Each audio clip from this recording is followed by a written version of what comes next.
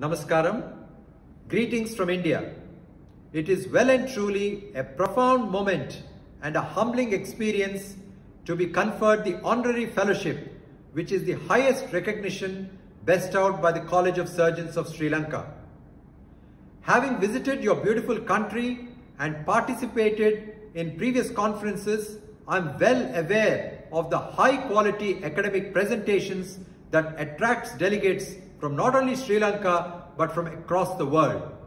And so, to replicate and transform an on-site congress to a virtual online congress takes some vision, courage, rock-solid determination, tremendous efforts, and above all, meticulous attention to detail.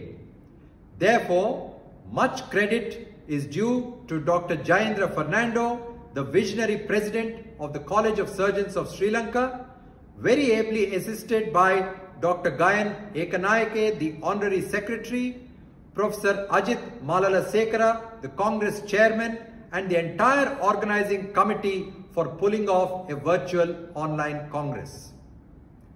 There are several opportunities for collaboration between Sri Lanka and India, particularly exchange of surgical trainees and specialists, which would undoubtedly go a long way to improve the surgical care in our countries.